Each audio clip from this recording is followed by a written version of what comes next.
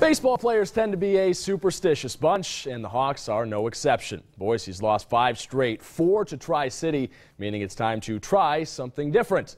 Manager Gary Van Tol did that tonight, tweaking his batting order and putting 4 guys on his lineup card that didn't start yesterday. One of them is obvious, the pitcher, Dae-In Ree, who took the hill in a rehab stint. He takes a line drive off his backside here, and to make matters worse, Ree can't get the out. He seems shaken up.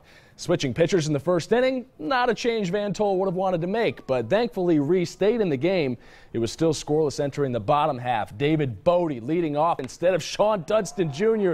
Bodie rocking everywhere, over 400 feet to dead center and gone. The Hawks go up 1-0. A little later, Ronnie Rodriguez slaps a seeing eye single to left. 2 on with 2 outs for Jose Doré. It looks like he's going to ground out to end the threat, but the Tri-City first baseman picks a bad time to show off his juggling act. That loads him up for the 6'6" catcher, Cale Brockmeyer. First pitch to him, hits him. I guess he's a pretty big target. That plates Jacob Rogers, and it's 2-zip after 1. Ree went 3 scoreless in his first rehab stint. Loiger Padron through the next 3. Gotta love a little Padron on a Monday night. That last check, the Hawks look like they're going to snap that streak up 11-2 in the 9th.